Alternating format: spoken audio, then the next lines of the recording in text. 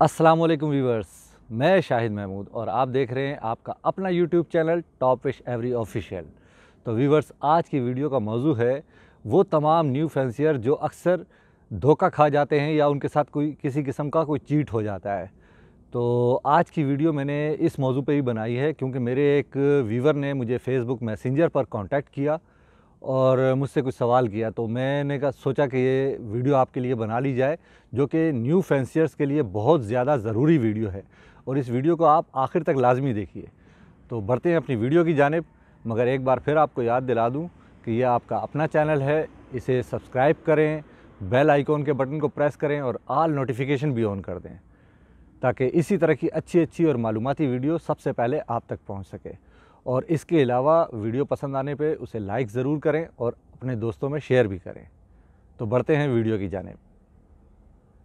जी तो व्यूवर्स, मेरे उस व्यूवर का मुझे फेसबुक मैसेंजर पर मैसेज में उसने सवाल किया कि मेरे पास एक piece lutino Fisher red ice split blue में है, क्या मैं उसके साथ ब्लू फिशर स्प्लिट इनो लगा लूँ तो क्रीमिनो बच्चे आएंगे?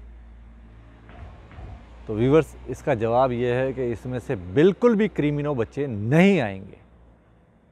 ठीक है ना, इसमें से क्रीमिनो बच्चे आ ही नहीं सकते या डेकिनो बच्चे आ ही नहीं सकते क्योंकि आपका जो लोटिनो है वो लोटिनो रेड आइस फिशर में स्प्लिट ब्लू है और दूसरी तरफ ब्लू फिशर स्प्लिट इनो है। तो इसमें से सिर्फ़ और सिर्फ 4 किस्म के चिक्स प्रोड्यूस होते हैं। Number 1 albino red ice Fisher में प्रोड्यूस होगा। नंबर 2 इसमें लोटिनो फिशर रेड आइज़ में जो कि स्प्लिट ब्लू भी होगा वो प्रोड्यूस होगा। नंबर 3 इसमें ब्लू फिशर स्प्लिट इनो प्रोड्यूस होगा। नंबर 4 इसमें green Fisher split blue split इनो प्रोड्यूस होगा। इसमें से सिर्फ इस 4 कैटेगरी के चिक्स प्रोड्यूस होते हैं। क्रीमिनो और डेकिनो का सवाल ही नहीं पैदा होता कि इस पेयर में से प्रोड्यूस हो जाए। जब मैंने उसको ये आंसर दिया तो उसने मुझे कहा कि मुझे एक बंदे ने बताया है कि मेरे पास यही पेयर लगा हुआ है और मेरे पास उसमें से क्रीमिनो और डेकिनो बच्चे प्रोड्यूस होते हैं।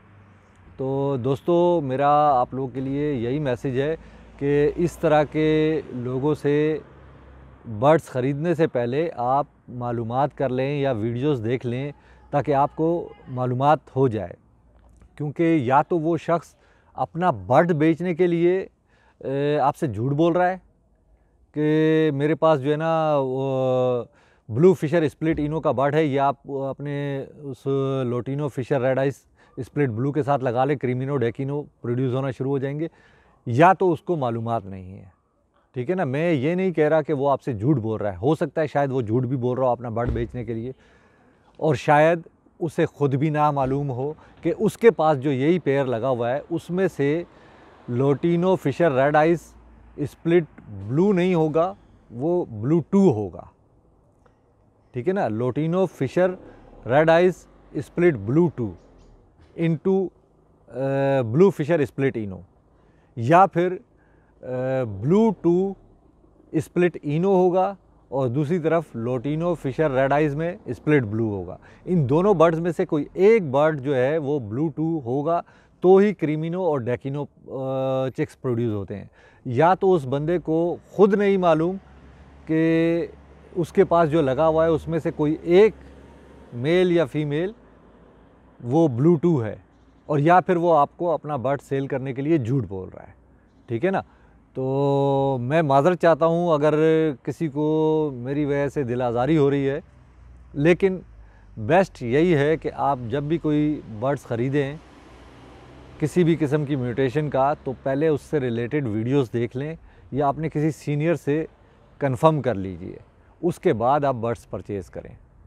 तो दोस्तों, मेरा ये मैसेज था उन तमाम न्यू फैंसियर्स के लिए जिन्हें मालूमात नहीं होती है, जिनके पास मालूमात की कमी होती है, तो वो जो अभी मैंने आपसे कहा उस तरह से करेंगे तो इंशाअल्लाह उनके साथ धोखा या फ्रॉड नहीं होगा।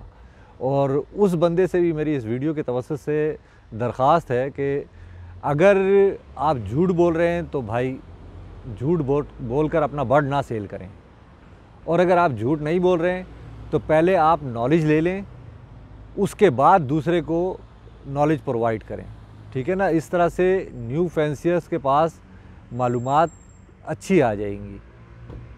तो आज की वीडियो मेरी यहीं तक थी, तो मिलते हैं अगली वीडियो में किसी नए टॉपिक के साथ।